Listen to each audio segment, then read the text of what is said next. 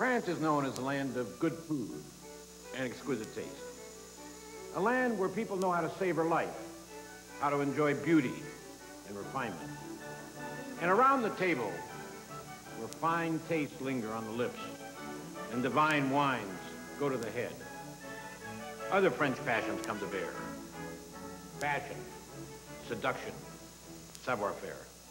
Dining in France is an obsession with atmosphere. And it is more than just eating. It is a total experience which plays with all the strings of your senses. Spirit and mind, passion and pleasure combine to make dining in France a mirror image of a country's character and of a people's soul. During the next 13 weeks, we will visit some of the great contemporary chefs, Troisgros, Bocuse, Blanc, Maximin, and many others, and live with them their intensive creative process. And we're going to watch the making of champagne and wine, cheese and bread, foie gras, pastries and cognac, things which are known the world over, but which are simple.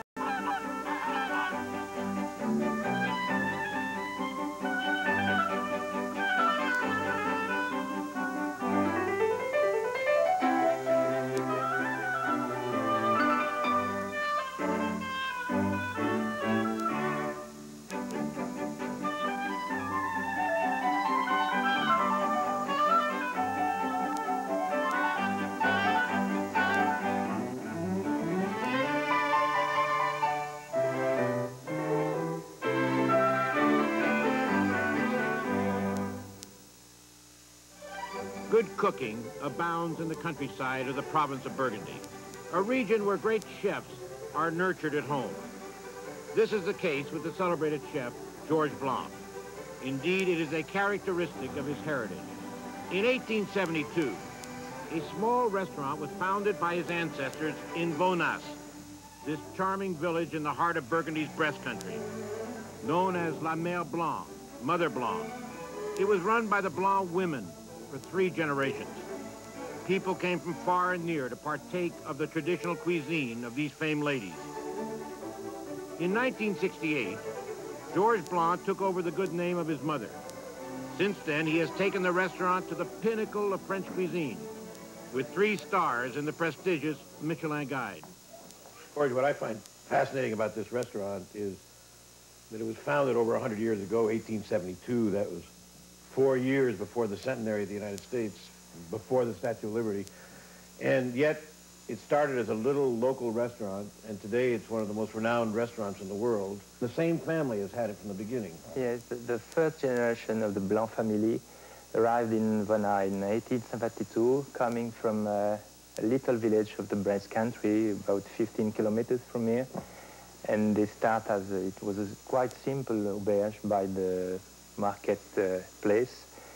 And the second generation in 1902 improved the restaurant to make it well known with the starting of the motorcar traveling and railways. And the third generation was my mother, who continued his mother-in-law in 1933. And I arrived in 1968. The originality and authenticity of Georges Blanc's cuisine begins with the fine local products. Bresse is renowned for its chickens, birds with a succulent flavor, not the mass-produced tasteless birds found all too often today. The poulets de Bresse, as they are called in French, have unusually white feathers. In fact, they are soaked in milk once their feathers have been plucked, in order to accentuate the translucent whiteness of their tender skin.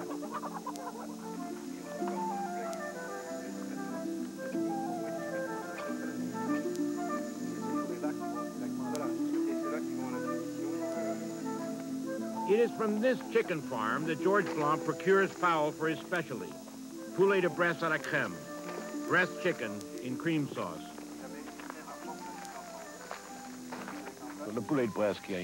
What is it that makes the Bresse chicken with its worldwide reputation so different? First of all, the way it's bred. It's the only completely distinguishable chicken. because it's the only one with an appellation contrôlée, a quality label awarded by a board of examiners and quality controllers. A law stipulates very precisely the methods of breeding. The same way the quality is controlled for wines? Exactly. There is the pedigree, the race. The chicken is adapted to the land on which it is bred. It has a very light bone structure, a very thin skin, and that's because this region is light in calcium, in both its ground and water resources. This has repercussions on the bone structure of the chickens because of its very delicate skin. The chicken cannot be treated mechanically when its feathers are plucked. They must be plucked very precisely and carefully in order to preserve the skin. Can you breed poulet de Bresse in other regions of France, or is there something special in this region? There's always the question of the land, and then it's always been bred here. Yes, the land and the ancestral method of breeding. When did it all start? Oh, goes way back. There's always been the poulet de Bresse. All the French kings ate poulet de Bresse. Everyone knows that. So it goes back centuries. Yes, yes, it's quite an accomplishment. We maintain the traditions of giving the chicken free reign of the field, a healthy feed using only cereals. We never have used industrial techniques, which would be much more rational. Above all, avoided enclosure. The chicken must search for its own food in nature, small worms, insects. They eat a lot of grass, and of course, that's free for the breeder. Let's talk more specifically about the methods of breeding. How old is the chick when it arrives here? 1 day old. The person who helps them hatch is the accouveur, a sort of midwife for chickens. This is a completely different profession with special instruments. Breeders are not equipped for this work. Describe the development of the chicken. The 1 day old chick is very small, weighing 30 to 40 grams when it arrives. By the time it's 4 months old, it'll weigh about 4.5 pounds. It spends 3 to 4 weeks in the nursery where the ambient temperature is much higher than for the older chicken. It then moves to a chicken coop where it spends the next breeding period, that is, the remaining 3 months in a state of freedom. At night, it goes back to the coop where it has food and water, and outside, it has freedom, the grass and the sun, and all the things which make for its quality. Briefly, it takes 2 to 3 times longer to breed a poulet de Bresse than a chicken bred indoors. That's what gives it its high quality. Yeah, the fact that it's free, that it exercises and uses energy, that it lives in the fresh air, all this affects the taste. The poulet de Bresse is the pride of the region. Indeed, the pride of France. For its colors are unnaturally patriotic. And who would ever think to find the French flag bandied across the countryside by a chicken? There it is. The blue, white, and red of the breast chicken, blue feet, white feathers, and red crest. We could say, Vive la France. Shall we give it a break and set it loose? There you go. It's not very energetic. Oh, it's too hot. There you turn over the morsels. They should be brown, but not dry. It's the color, which comes from the thickened juices that will give the sauce its great taste.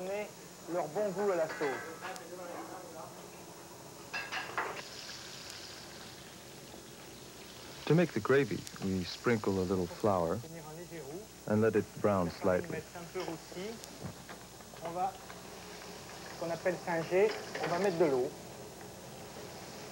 Then we add the water.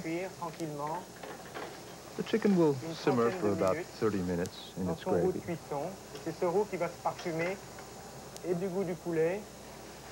And that gravy will absorb the flavor of both the chicken and the thickened juices.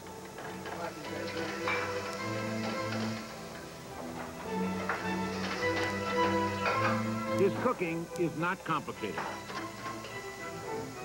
But what is important are the natural ingredients, the careful preparation method, and the cooking itself.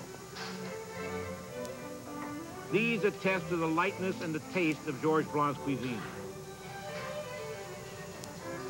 After a meal at La Mer Blanc, I have the irresistible impulse to smack my lips.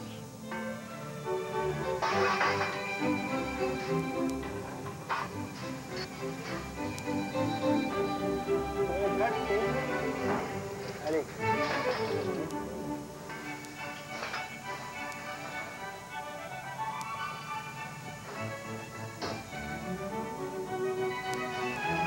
Georges Blanc does not break with tradition. For French cooking is a cuisine of sauces. But his sauces serve as a liquid seasoning, lighter, more digestible than their predecessors. His sauces are, so to speak, the lace collar on the cotton shirt, the rose on the marble tabletop, the accompaniment to a melodic strain.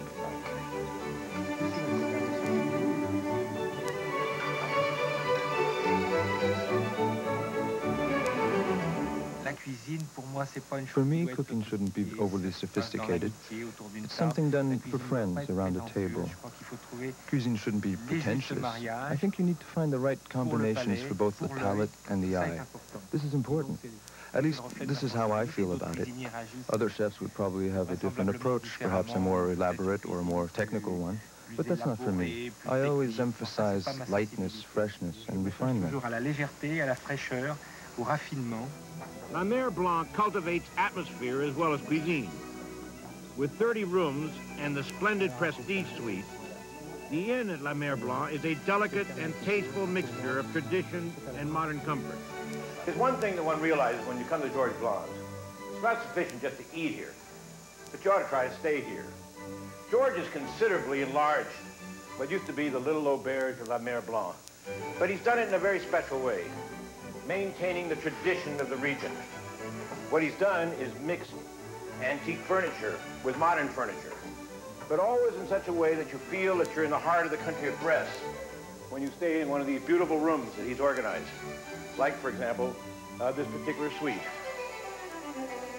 It's this respect for tradition that highly motivates Georges Blanc. When he doesn't have to cook or run his hotel, he's always going around the whole countryside to antique stores, looking for special things which will help decorate this place. I mean, for example, like this chimney, something in the tradition of the region. I need a typically Bressan chimney for the suite. This one is pretty typical. Is this a regional stone? Yes, this is a fireplace from Bresse carved in Maconnais stone. You find these in the large farms of the region. Yeah, but look at the size of it. It is a little big, yes. Would you have something smaller? You're right, it is a little too big. Especially for a suite? That's right, you still have to put some nice furniture in there. Is that St. George? It sure is. Didn't you have one like this before? Yes, they had another one, but it was a bit differently. Did you see that? Oh, that's just in the stone. It's in the nature of the stone. It's not a very hard stone. La Mer Blanc has added a gift shop. And once again, whether in the restaurant, the inn, or his gift shop, by insisting on the perfection of simple things, Blanc has attained the control and ability to create a totally successful as well as satisfying experience.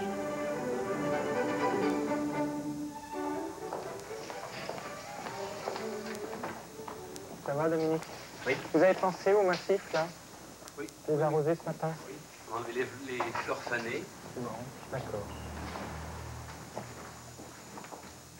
It all started for me 5.5 years ago, where I fell in love with a half bottle of Mouton Rothschild in 1970. Peter, Georges Blanc's British sommelier, manages the vast wine cellar. He is an expert who clearly knows the contents of this huge cavern and the particular taste and bouquet of nearly every bottle. That takes practice, but what a pleasure. Peter, let's talk about this very special wine cellar. How many bottles do you have in here? Well, here actually, there's running between 80 and 90,000 throughout the year, varying on whether it's the beginning of the year where the stock is fairly full, or the end of the year where the customers are taking quite a few out of us. And also you have another place where you keep wine here. Yes, we have another cellar on the other side of the river where we store about 100 to 120,000 bottles on top of it. That means you got about 230,000 bottles. Now, what is all this wine worth? About 7 million francs, or about $1 million. About $1 million. Mm-hmm. Now, tell me, how do you choose the wine? Are you in charge of that, or does Georges Blanc get involved in it? Or well, between the head waiter, myself, and Monsieur Blanc, we go out tasting, choosing the wines for the restaurant. Tell me, you've got a couple of very special bottles here. Do you want to show them to me? Yes, well, for example, how about this? It's a Romney Conti in 1945, which is actually under the old French vines, actually made with phylloxera. It's the last vintage of Romney Conti with the old vines. They actually took the vines out in 1946. What else can I show you? start with the Burgundy region, perhaps. Just next door to Romanée-Conti. This is La Romanée, which is a very small, minor-known vineyard, 1904. Very fine wine, very elegant. Was 1904 a good year? It's a vintage which is still surprisingly well. Very fine, very elegant on the bouquet. Because some people say Burgundies don't last that long. Well, perhaps they don't nowadays, but in those days they did. Georges Blanc, the juggler. Blanc is an amazingly versatile man. In the midst of his busy life, he's found time for yet another art. On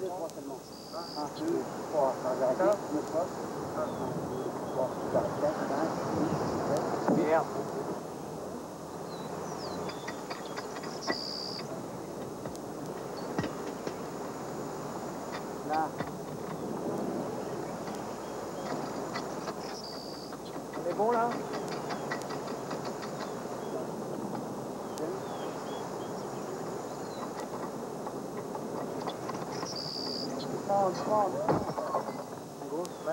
Main gauche, main gauche, main droite. Main gauche, main droite. Non, le contraire. Et voilà. Encore une fois. Juggling was just what provided the eye-opener at a charity show organized by a group of famous chefs at the Moulin Rouge in Paris. French chefs are celebrities, stars in their own right. Georges Blanc is, of course, used to publicity. But this is his stage debut. And this energetic jack of all trades is nervous and excited.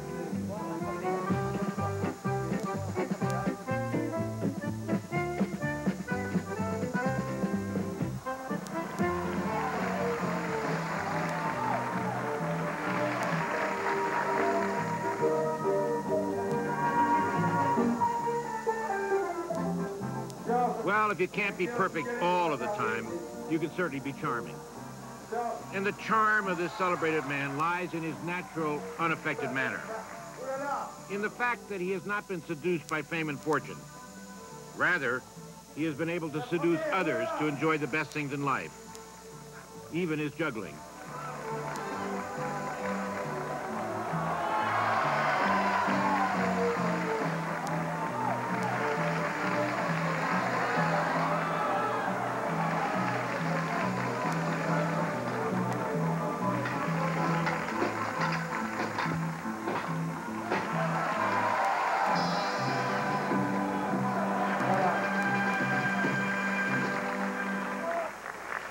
On se demande vraiment pourquoi Georges Blanc se casse autant la tête pendant toute la saison.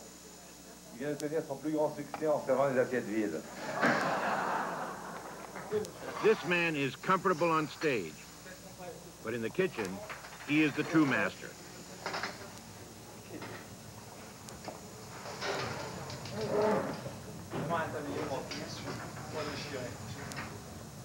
These last 20 years, the cuisine has changed in France. We spoke about the nouvelle cuisine, and I spent this new French cooking on the premises with an evolution, because before was very traditional with the poulet à la crème, with the frog legs, with the pancakes, potato pancakes. Now the new French cooking is more renewed in creation and more light. This is one of my favorite recipes. Tomato stuffed with snails and mushrooms. This is quite a simple combination, but it has a very fresh taste. Personally, I prefer fresh, light things, seasonal products. So I have marvelous herbs and greens in my garden. Spinach, parsley, chervil, chives. The tomatoes are very good at this time of the year. A nice ripe tomato. A few little turnips I've cut here. And then we have the beginning of autumn with these beautiful girolles mushrooms. And a little regional note with snails from Burgundy.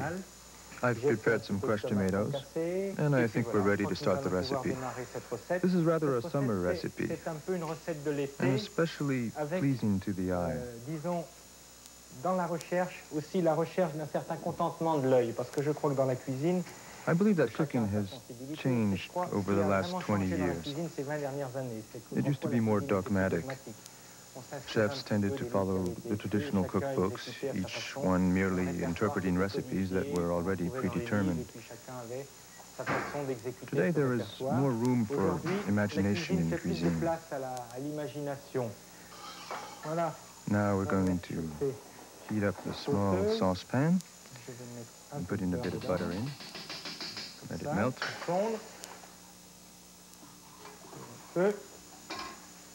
I'm taking the shallots and putting some in. I'll let them saute lightly. Here are the girolles mushrooms, which I have chopped. And we'll make a little mushroom stuffing, all very natural. Later on, we'll add a bit of crushed tomatoes to them.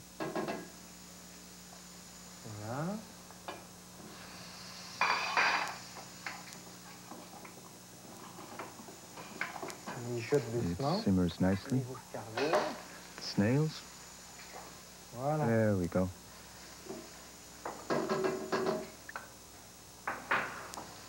The snails have been chopped so that they mix together better with the mushrooms.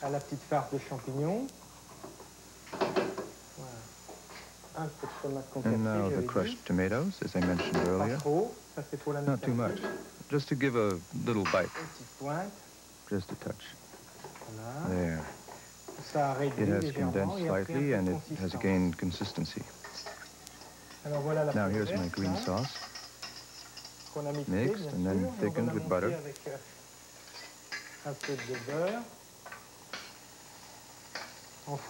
Stirring constantly, of course. This is called herb butter. You can add nettle too if you want. Wild white nettle. It's already been seasoned, of course. Salt and pepper. You can add a drop of vinegar. There. And a touch of cream. There we go. Our mushroom puree is ready. Here are my tomatoes. So we can start putting it all together. There. Now I'll put my preheated tomatoes on the stuffing, like that, just covering it, with the pointed end always facing outward. I'll put a little crushed tomato in the center, like that, and then I'll put a little green sauce in the spaces in between.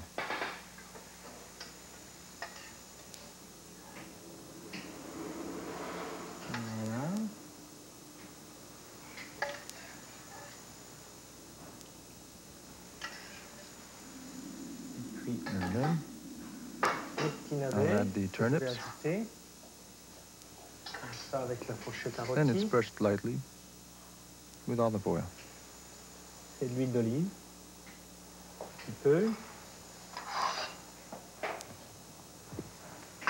Blanc's cuisine seduces the eye as well as the palate.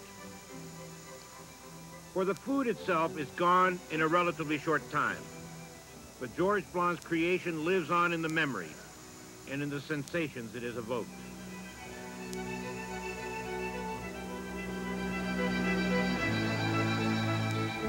Georges Blanc walks the acres of his newly bought land nearby, envisaging the vineyards he will grow here. Just as surely as this French chef takes from the earth, so will he give to it, giving with that love and wisdom inbred through generations, which has brought him and La Mer Blanc such acclaim and respect.